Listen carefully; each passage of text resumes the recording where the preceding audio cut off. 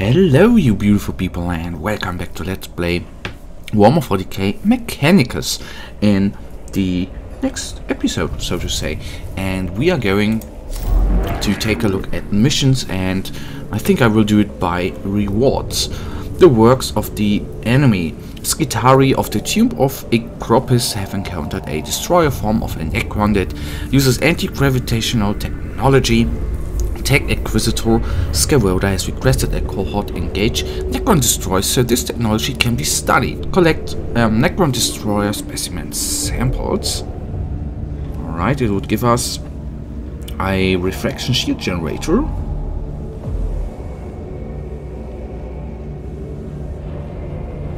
Absorb 5 damage to allies in range for 1 round. Well done. Cognition gauge increase, alright. From the mouth of Maledictus. Malediction, I think I will do that. Difficulty is normal. From the mouth of... Okay, that we had a counter transmission has flooded the tomb of Khepra with Necron data. Lector Dogmatis Vitex has requested the source of this transmission be located and destroyed. And arc pistol, I think we already have, don't we? Scanner, right, the arc pistol. Single target, ranged attack, upon hitting target turns into a cone area attack. Deals 1 to 2 damage to target, deals 1 energy damage to chained targets. Alright, not bad. Scanner, an aggressive data mining device replaced by the Nusa around the time of the Horus Heresy. The scanner's primary function is to gather data from enemies at a much faster rate whilst keeping tech breather at safe distance. Well, and another easy one. Gain an additional tech breeze, Skitari Ranger level 1, and I think I'm going to go with this one here. Subdomina Khepra has requested aid in taking the pressures of her Skitari troops. Collapsing key rails of the Tomb of Khepra will hinder enemy movement and stop them from overwhelming the Skitari. And death marks. I need to be careful with those guys, I guess. So we now will of course take 2 tech priests. Okay, I will try that out, and then this, and we are deploying. You do not relish this mission, Subdomina Khepra. I ascertain this from your pupil dilation and nervous system stress levels. Even in victory, the men and women on the ground suffer. But that is not something I mentioned troubles a magus. Well, I don't think so too. Some tech priests choose to excise the emotional centers of their brains, especially when they reach the rank of magus. I did not. I have fought under plenty of magi or magi who had no emotion at the loss of men and women in combat. I am glad to know that I am not doing that again. I am capable of quantifying emotions in my neural wards and choosing to experience them if they are beneficial. I am not ruled by them, but I am not ignorant of them either. This is why casualty rates on missions under my command are 11.7% below the average. Alright, that's good. I like to take that as a good omen. Me too. Subdomina Khepra, how goes your attempts of establishing a foothold on Silva Tenebris with our main forces? Operations in the Tomb of Khepra are continuing, Magos, but the enemy is pressing our perimeter hard. It is impossible to explore the tomb if all my troops are tied up, keeping themselves from being overrun. I see. The enemy is aware of our presence. It seems like it. They are not just attacking at random. The Necrons are exerting pressure at key points, hoping we will falter. Logic demands a response. Ignoring this pre-decamated invites defeat. Your solution?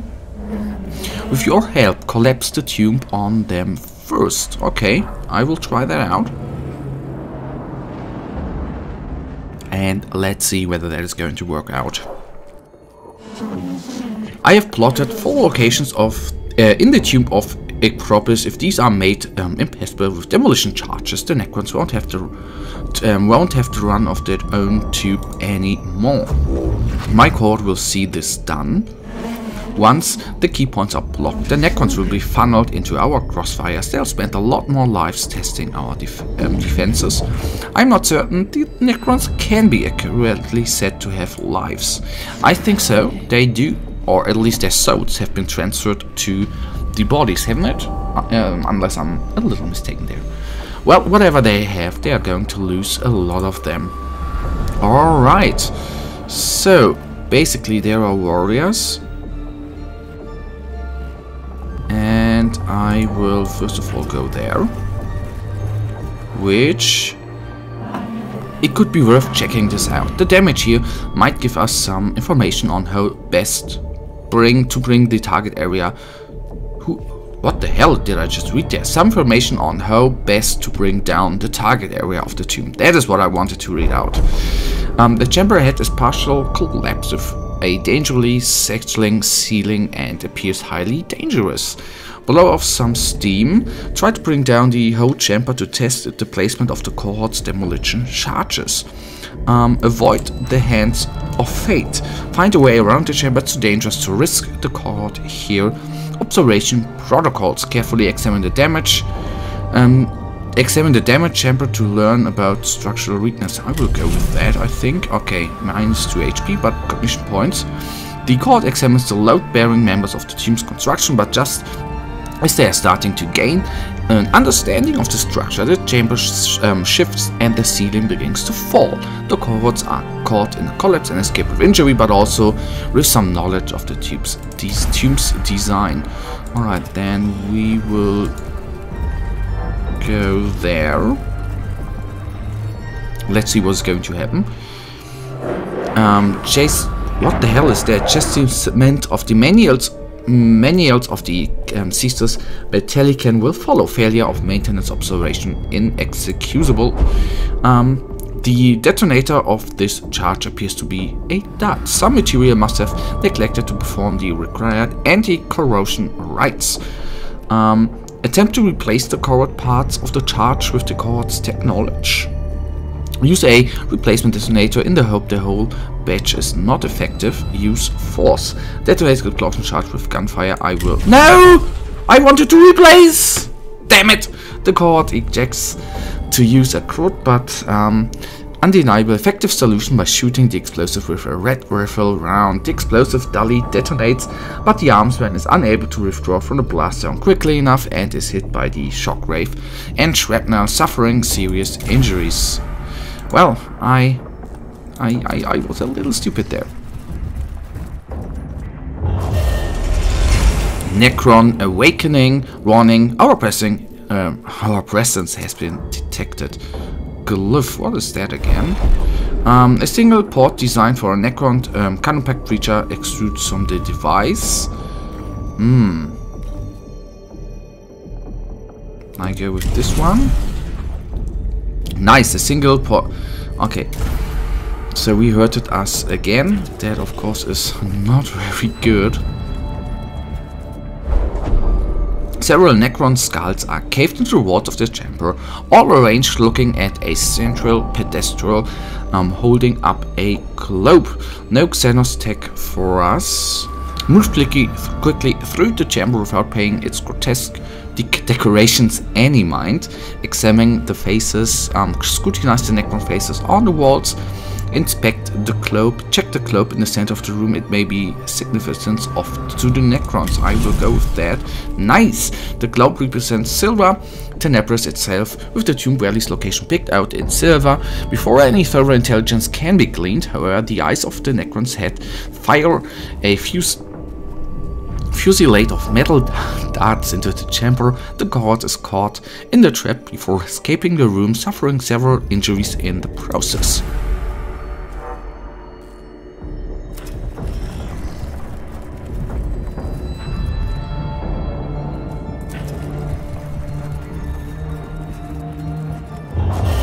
Necron awakening extra Necrons in battle.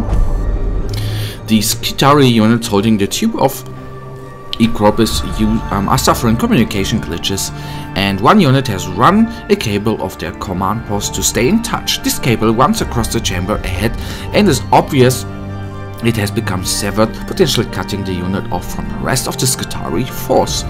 Quick fix. Fix the cable as best as you can. Go the extra mile, fix the cable and check the surrounding area of the tomb and find the Skitarii unit and see how it's faring. It's a Skitarii thing. Ignore the cable. This is... okay, I go with fix that. The cohort repairs the cable and spends the next while searching for the Skitarii unit. They find the Skitarii lying dead at their post, victims of a Necron ambush. Their bodies shared open by Ghost fire. Knowing their efforts were in vain, pushes the cohort dangerously close to despair. Shield opened by Ghost fire.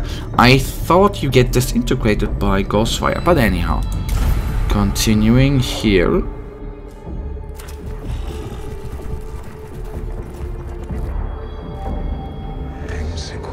Fascinating. Could this be some event from the distant history of the Necron race? I have heard rumors of such mythology among the theories about Necrons, but confirming it could be a breakthrough. On the wall of the chamber it's inscribed a complex design resembling a star map, but the stars are depicted being consumed by ill-defined entities of swirling light and shadows. Okay, that looks nice. Erase records, obliterate the steel. If it is, oh good lord, it is a relic of Xenos mythology and hence blasphemous archive. Record the inscription in pictographs, but spend no more time here than necessary. Examining stopped to thoroughly examine the inscriptions for information that a pictograph would miss, and I think that is quite cool. Be though wary of the works of the alien, for their presence is poison, and their every word deceit. Gethelomorans 94.3 mark those words well. Makers, alright. And Necrons reanimate 1 turn faster, alright, that's not cool, I think. I'll go there. And now we have our first fight of the mission.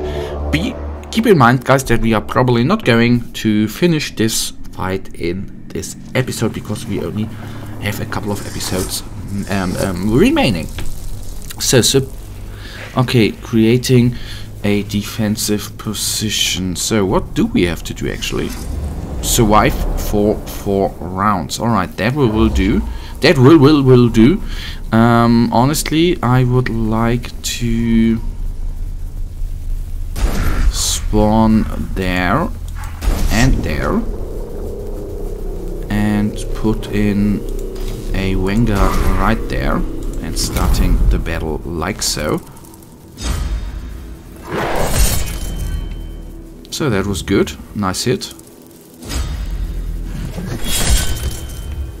That was good, did not expect that. Especially I did not expect the Necrons to have the initiative before us, so to say. So okay, they did 2 damage. All right. I wanna not be in melee on one hand, so I will.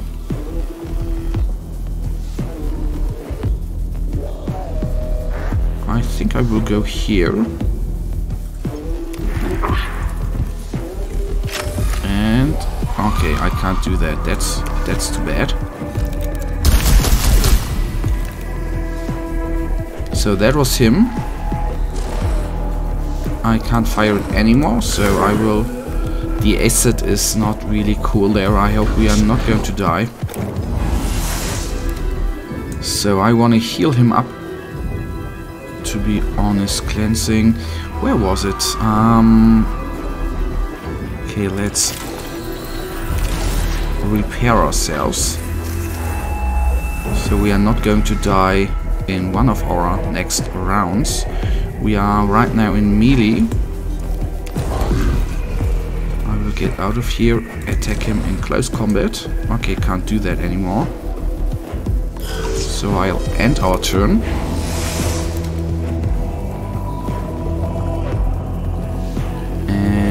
You are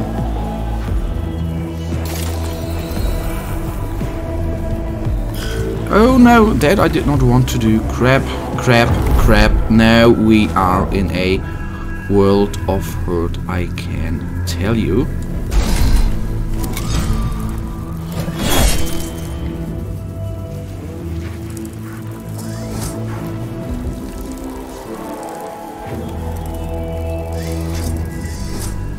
Alright, guys, but that, I nearly missed the time there, brings us to the end of this episode, and you know it, I, as usual, really thank you for watching. If you actually have enjoyed this episode, guys, then please give me a thumbs up and subscribe, and hopefully I'll see you in the next episode.